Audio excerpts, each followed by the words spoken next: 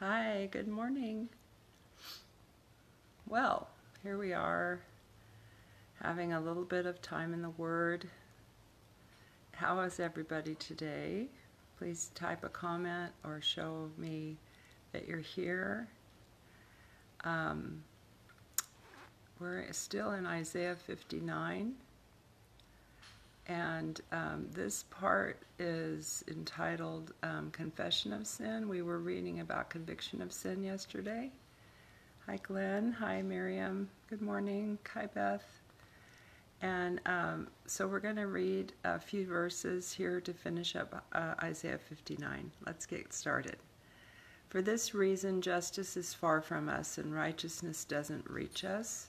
We hope for light, but sadly there's only darkness. We wait for a bright light, but walk in darkness. We are like the blind groping along a wall. Wow.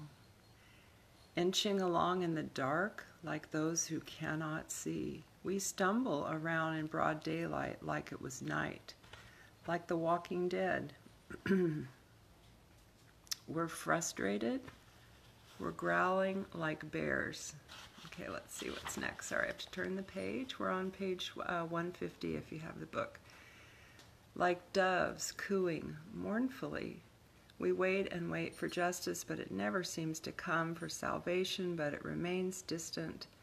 For our many rebellious deeds are stacked high before you.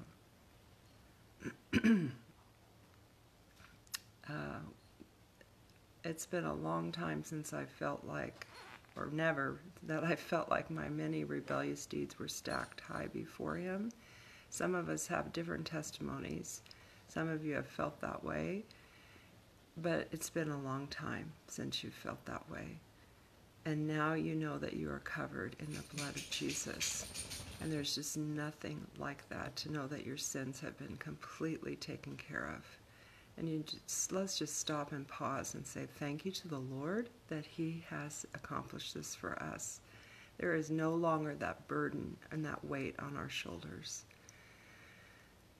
We wait and wait for justice, but it never seems to come, for salvation, but it remains distant. For our many rebellious deeds are stacked high before you. Our sins testify against us.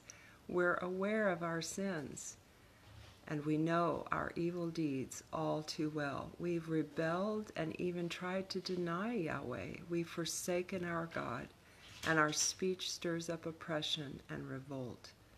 And our hearts conceive, then confess lies. So first, our hearts conceive the lie, and then we confess them. Our hearts can likewise conceive the truth and then confess it. Let's do that, Let's conceive the truth. Let's give birth to truth, and then let's confess that. Good morning, Bella. Good morning, everyone. I haven't seen who's on here. Sean, good morning, everyone. Justice is driven away, and righteousness stands on the sidelines, for truth has stumbled in the public square. Wow. Truth stumbles in the public square. We need to take the public square back. It belongs to us. Righteousness, let's invade the public square with the kingdom of God. And morality cannot enter. Yes, truth has disappeared, and those who turn from evil become the next victim. Yahweh saw this and was greatly displeased, and there was no justice. Do you know how much the Lord loves justice? He's a God of justice, and He wants to see justice in the earth. And those of you who are fighting battles, even legal battles today, you are backed by the one who is profoundly just, and He wants to bring justice for your family and for your life. Excuse me, it seems like someone's fighting a medical battle, and I just speak over you the truth that the God of justice is going to bring an end to this battle, and you will owe no more, and God will make right what has been wrong. In Jesus' name. Okay, so now we're in Where are we? It's called The Lord Our Redeemer.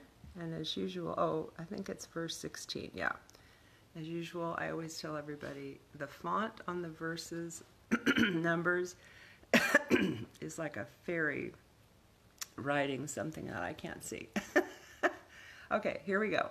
And then he was astonished to see that there was no champion, not even one who would rescue the oppressed. So then his own mighty power was released to deliver, and his own righteousness supported him. He put on righteousness as the body armor, salvation for a helmet, a garment of warring vengeance was his uniform, his passion his cape. Passion his cape. Like this major, amazing, I don't even know if we can call him a superhero, but this is what it looks like to me. He put on righteousness as his body armor, salvation for a helmet, a garment of warring vengeance was his uniform, and passion was his cape. You know, the cape that these superheroes wear is what flies in the wind behind them and gets them airborne, and it is the passion of the Lord for you and for me that brings him into being airborne and swooping down on our behalf. Come on. He will repay wrath to his enemies and retribution to his foes according to what they have done. Reckoning is coming to the islands for what is due them, from the west to the lands of the rising sun. The glory and the name of Yahweh will be held in highest reverence. That is where we put him, in the highest place. There is none other. There is none other than Jesus Christ. From the west to the lands of the rising sun, the glory and the name of Yahweh will be held in highest reverence. For he will break in as a flooding, rushing river. Can you turn that stove off, please? Thank you, honey. He will break in as a flooding, rushing river, driven on by the breath of Yahweh. He will break into your situation. Come on, he's going to break into your situation as a flooding, rushing river. A flooding, rushing river of God coming in, driven by the breath of Yahweh. He's driving that river on your behalf, and he's going to break through in Jesus' name. I'm going to receive that today myself. He will come to Zion as a kinsman redeemer to those of Jacob's tribes who repent of their rebellion, says Yahweh. And this is my covenant promise with them, says Lord Yahweh. From now on, my Holy Spirit will rest on them and not depart from them. And my prophetic words will fill their mouths and will not depart from them, nor from their children, nor from their descendants, from now on and forevermore, says Lord Yahweh. Okay, we're going to come back to this tomorrow because I want to revisit this last paragraph that I don't have time for, but we're going to talk about our kids and our grandkids. In Jesus' name, we're going to see what this promise says. All right, love you. Have a great day.